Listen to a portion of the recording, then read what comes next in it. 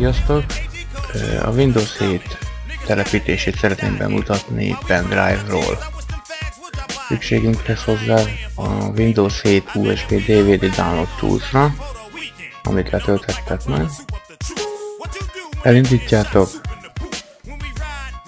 Az első lépésben azt kérdezi, tallózzuk be a Windows 7 ISO fájlt. Ebben az esetben ez. Mindenkinek más. Megvan. Következő második lépés a USB device, hogy mire másolja rá a fájlokat. Fontos, hogy 4 GB-os pendrive-ot használjatok. A kisebb nem fér rá a Windows. A nagyobb azt meg nem kezeli le ez a program. Ebben esetben ez. És itt csak ennyi, hogy megnyomjátok a Begin Copying-ot, ahol megkérdezi, letörölje az összes tartalmát a USB-nek.